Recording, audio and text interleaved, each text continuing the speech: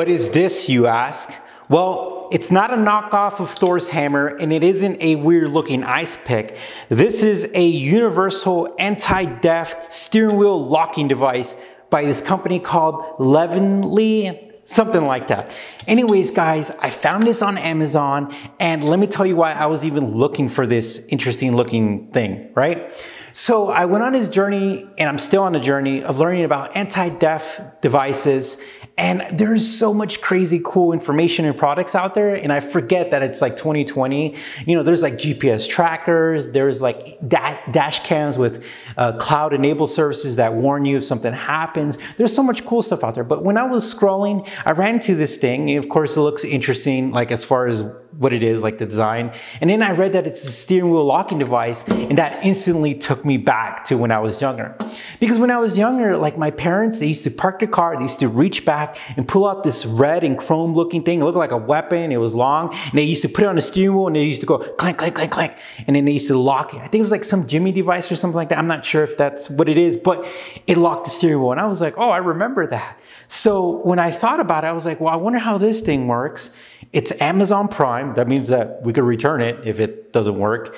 And it was 22 bucks. So I hit the buy. It showed up here. Instead of showing you the unboxing, it came in a box, came in with some bubble wrap, no instructions, and a set of keys. But I forgot to include the set of keys in the video, but it's okay. Anyways, with the set of keys, and I was like, you know what, looks pretty straightforward. I played with it a little bit, and then I was like, I had an idea. I said, hey, Elise, let's go to a parking lot at the park. Let's put it on and see if we could actually drive with it. So this is what happened when we tried that.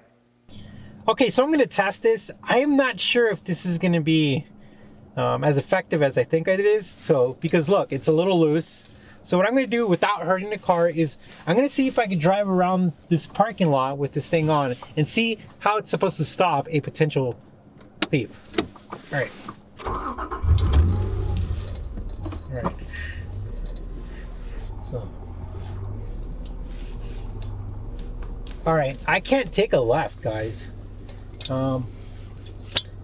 I could take a right, but I'm gonna damage my my center console, because that's where it stops, and I could force it, but it'll rip those vents off. So, in all honesty, that's not bad for 20 bucks.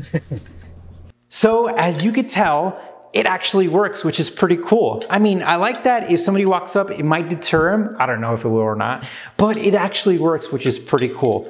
Now, let's be honest here. I'm not gonna put this on the car every single time that I park the car. That would just be, I don't know, cumbersome, I guess. Is that even, I used the cool word. Anyways, that would just be like a lot of work. But where this would really shine is, let's say hypothetically I went out for a car show out of town and had to stay at a hotel. Well, of course I'm gonna park the car where I could see it. I'm gonna look at it like every few minutes, of course, and then make sure I lock it. But if I add this on there, it's just an extra added peace of mind, which I think is pretty cool.